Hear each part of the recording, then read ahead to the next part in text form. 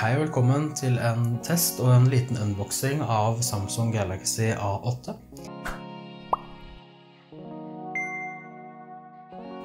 I hånden minner den veldig om sin storebror S8. Den har nemlig en stor AMOLED-skjerm med 18:9-aspekt, kraftig innmat og er veldig lekker å se på.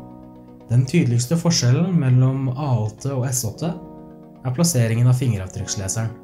Dette var en av de tingene som var litt merkelig plassert i S8, men som i A8 nå er plassert under kamera i stedet for ved siden av.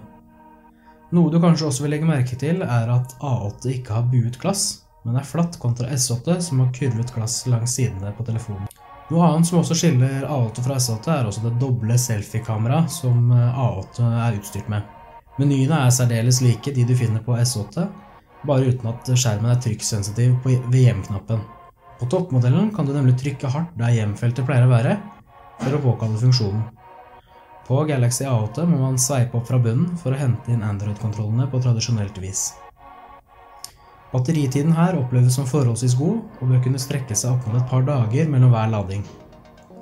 Avhengig av hvor mye du bruker telefonen selvfølgelig. Den trekker lite strøm i hvilemodus, men er i stand til å bruke strøm så fort den har mye å jobbe med. Når den i så fall går tom for strøm, er det i hvert fall kjekt at en hurtiglader følger med, og da kan man regne ca. 30 minutter lading for å få ca. 70–80% batterikapasitet. Samsung Galaxy A8 kommer for øvrig med en vekt på 172 gram, 32 GB intern lagringsplass med mulighet for utvidelse via minnekort, 16 megapiksel kamera og et batteri på 3000 mAh.